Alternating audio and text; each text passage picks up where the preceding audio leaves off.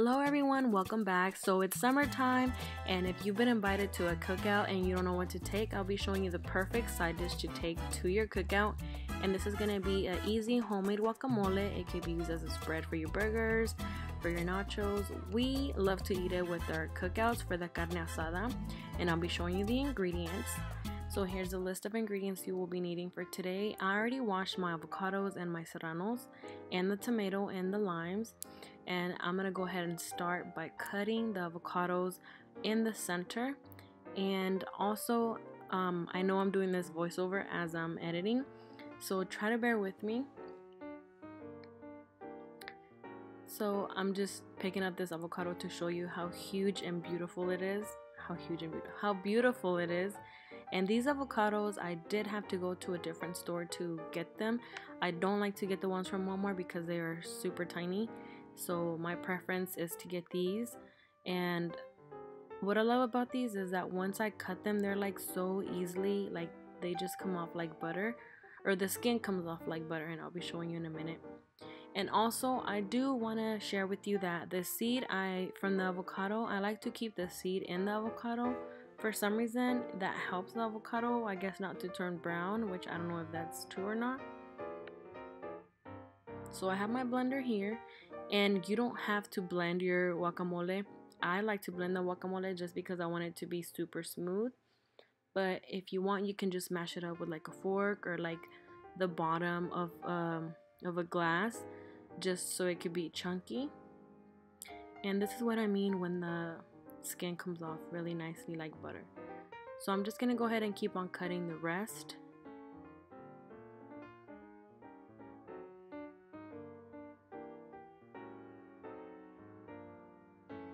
Okay, so I know this is kind of dangerous by me just holding the seed and cutting what's left of the avocado, but I was really careful, trust me. Alright, so I'm just dumping that in the bowl, and I'm gonna go ahead and speed this up just a little bit so it won't be super slow.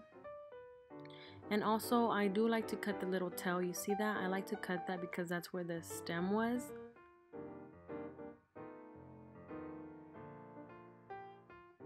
And I only used 2.5 avocados. I didn't use one of the other halves.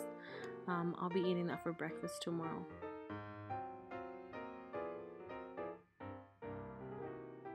Okay, so I'm gonna add some water to this. Just a little bit. The water helps it not stick to the bottom, and that way you can blend really easily. Because if I didn't add water, it would just stick all over it, and then I'll have to dig in there with a spoon.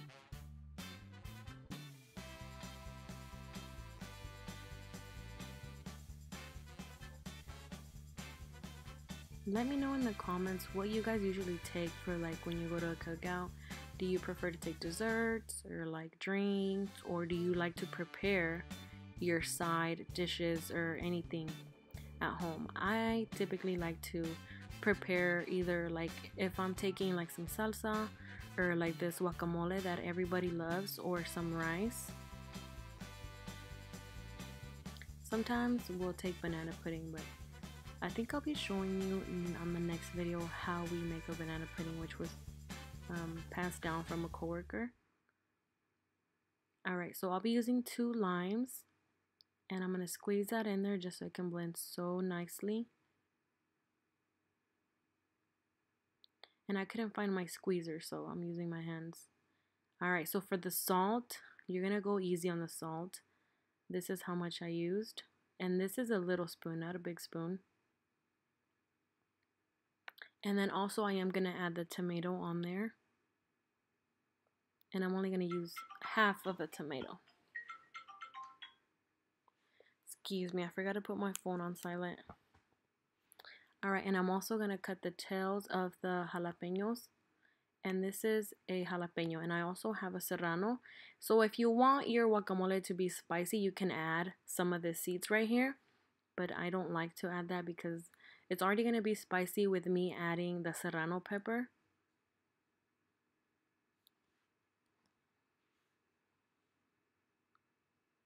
Alright, and for this onion, I'm only going to use a tiny slice of the onion.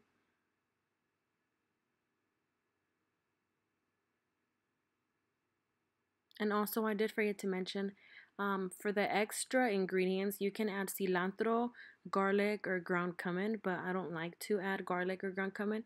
And I did forget to buy the cilantro.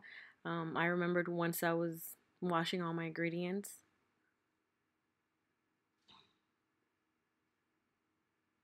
Okay, so for the serranos, I'm only gonna throw like 5 little pieces in there, and I'm gonna keep the rest because once the guacamole is done, I'll be showing you. I'll just add them on top, and that's just for like the aesthetic look.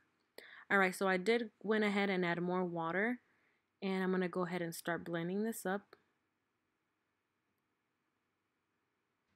I was having technical difficulties, as you can see. All right, so we're gonna blend that up. And you could usually stop right here if you want it to be kind of chunky, but I still kept going just because I want that like smooth look.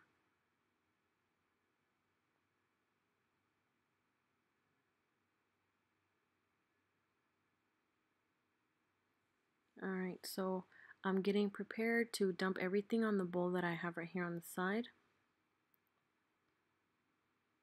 So once everything's blended, you want to go ahead and give it like a taste test and see if you need a little bit of salt or more lime juice, whatever your preference is.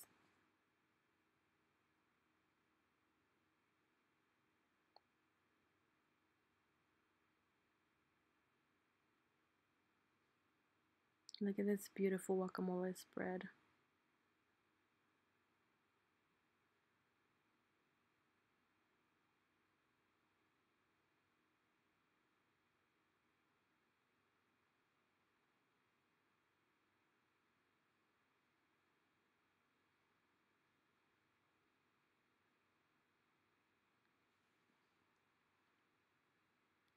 Alright, so I already did the taste test and mine actually needed some more lime juice. So now I'm just going to go ahead and cut up a little bit of tomato and add it on top.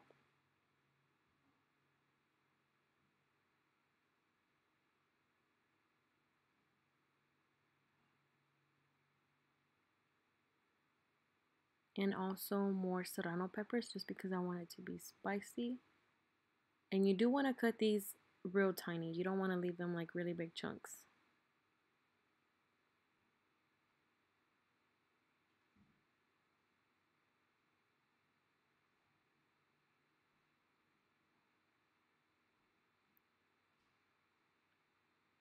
And you can also add more onion as I showed you or some more jalapenos.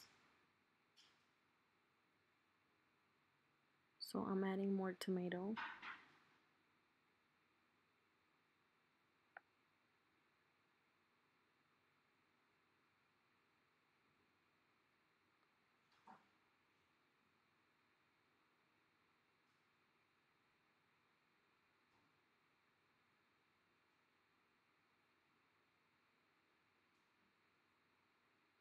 And for the final look, I'm adding some lime pieces on there.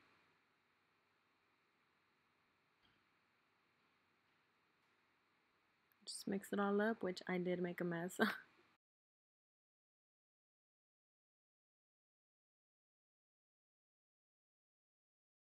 Alright, so this is the final look of the guacamole. And let me know down in the comments if you give this recipe a try.